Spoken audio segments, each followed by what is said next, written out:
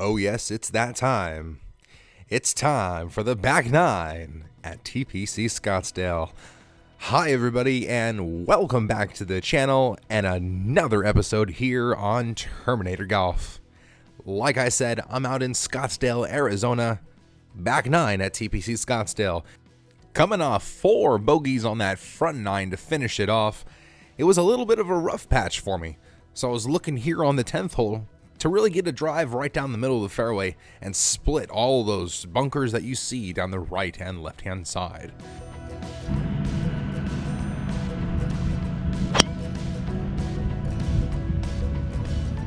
Well, we're gonna aim left, open up our feet, and just let it go. The big cut, I mean, that's not a slice, that's a big cut, right down Broadway, right in between the bunkers, and leave myself a full 120-yard gap wedge into this front hole location.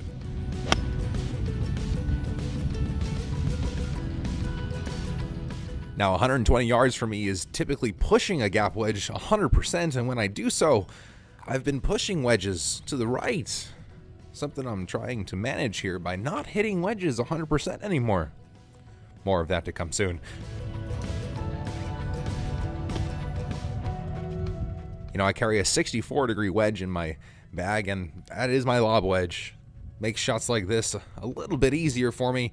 I can just open up the club and activate the bounce there on the wedge, flopping those bunker shots right up to the green, out here to a makeable distance. Now, I readjusted my ball there because I've been seeing a little bit more break than I've been putting all day, so kind of cut down the break a little bit. This one for par.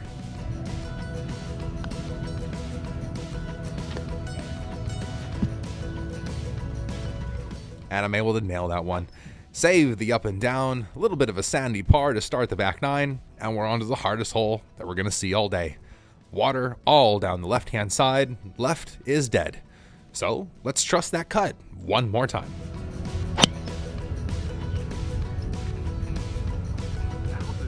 You just got to put 100% trust in a shot if you know you got it. It bled off to the right-hand side here, and left myself an 8-iron. This would typically be a 7-iron back home. Out here in the desert, that ball is flying a long, long way. And I tugged this 8-iron just a little bit. This landed here on the green and rolled off the back. And man, I thought it was lost into absolute oblivion. Luckily, there was a little bit of rough cut right down at the bottom of the hill, and that saved this thing from going into a watery grave. Now, let's take a fortunate break and turn it into something here. Hitting a good wedge up here to close.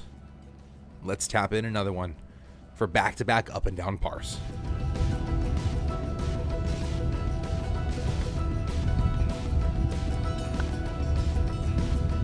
Ooh, that one just kept on sliding on down towards the water. That's all right, it's another bogey. Dropping myself to 4 over par, and we're facing here the 12th hole. Now this par 3 here, 206 yards, is going to be playing a full 6-iron for me, and it's really, really skinny down there. I mean, it was absolutely uncomfortably skinny for me. Look at that thing. Bunkers left, water right, narrow green, long iron. Well, that's a tug for me. A tug right down into the brush and into the water. I dropped here on the edge of the native and hitting 3, trying to get up and down for bogey.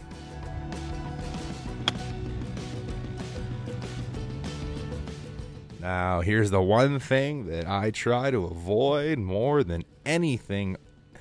Compound mistakes. Cannot make one mistake on top of another on the same golf hole. Okay, so we're going to splash it out. I actually hit a really good bunker shot there. Now let's just tap this in for bogey. Avoid a really big number. Oh boy. Oh boy. Haven't seen one of those in a while. Oh, compound mistakes. Can't let those happen. Let's just put it in the past. As you see there, I took a big, deep breath. I was borderline angry golf here. At the same time, let's just go power golf. I set up for the big draw this time. No more of that little fade. Let's bomb it. And And sometimes we don't even need to watch it fly. You just drive down the middle of the fairway, and you know it's going to be right there. 225 yards into this hole. It's going to be a full 5-iron, and I'm sitting on a little bit of a weird lie, kind of a bumpy fairway here, so really had to catch it.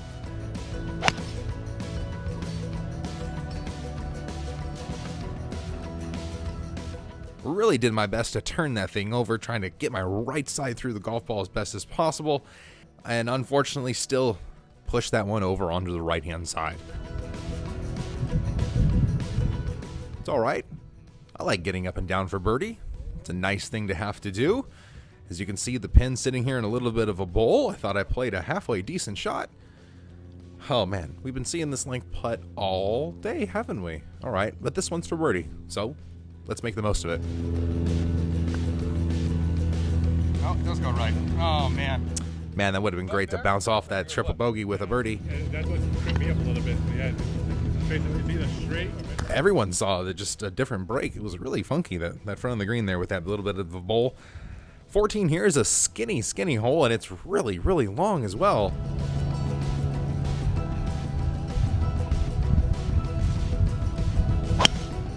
Got a big berm off the right-hand side. I could just see thousands of people off on the right-hand side during the tournament. That could be really cool.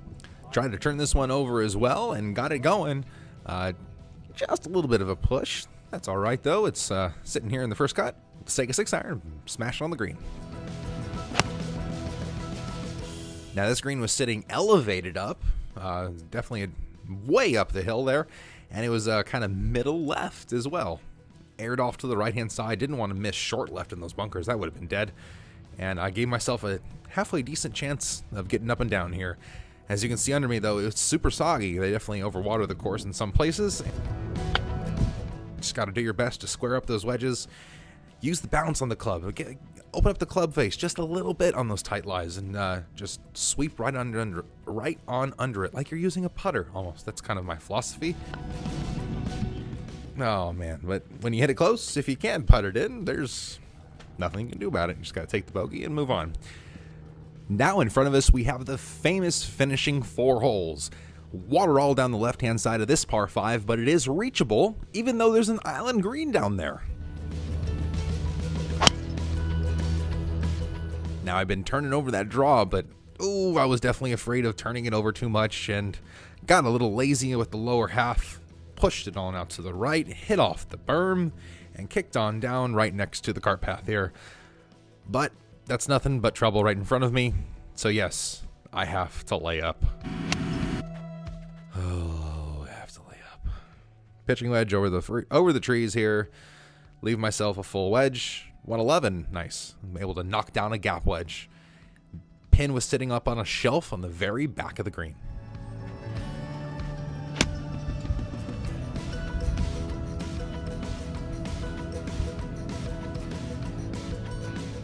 Got this ball to check up pin high, and it started drifting down off the slope ever closer to the hole.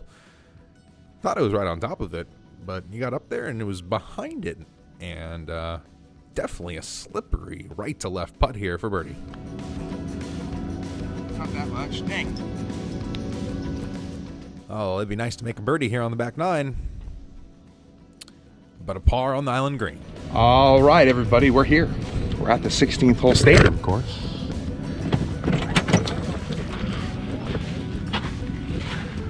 The GOAT. Let's see how we do. Here we go. It is pretty tame. I mean, it looks just like a 9-iron. We'll see how we do. A 9-iron indeed. 162 playing down the hill. It was actually a 157 adjusted. It's just a smooth 9-iron, and it was to a front flag. So with a 9-iron flying about 165 today, no worries. Middle of the green here.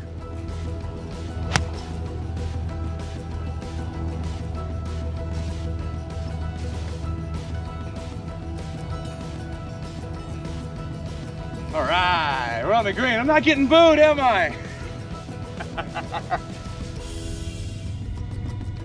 I can only imagine what it could feel like with 15 to 20,000 people surrounding you, giving you nothing but cheers because all you had to do was hit the green. Now, could you imagine the roars if this putt dropped? I bet you those roars would turn the boos after they saw it run that far by. But ultimately, hopefully just a nice golf clap from the crowd for the nice 2-putt par. And we're on to the drivable 17th hole. So let's take that driver out. Give it all we got. The only thing we have to avoid is that little finger of water on the left-hand side of the green. Oh boy. Okay, so I tried to hit the cut here, and it was a double cross. So I looked down there, and That's gonna be close. We'll see.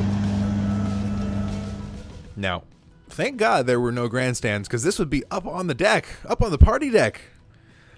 Luckily, there's grass over here for me. Let's get this up and down for birdie. Mike, Mike, Mike.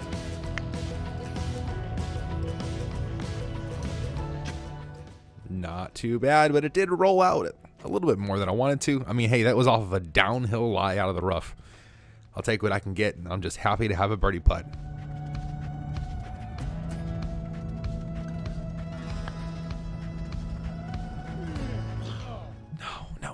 No. I want to make one. I really do. Sitting here at 8 over par. Oh boy, I got to make a par or better to break 80 now. And this closing hole, boy, it is just absolutely gorgeous. One of the coolest finishing holes I've played in a long, long time. Those church pew bunkers down the left-hand side, about 340 yards to clear.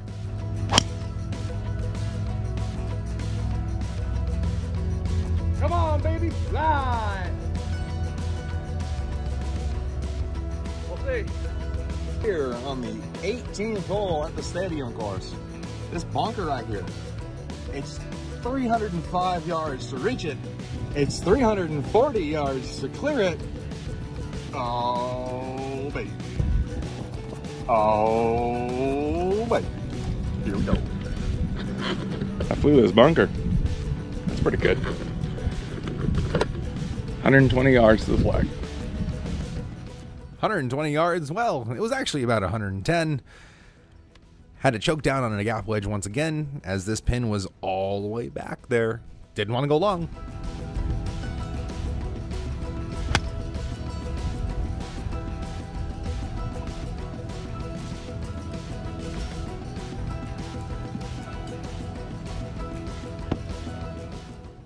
There we go. Let's give ourselves one last look at birdie.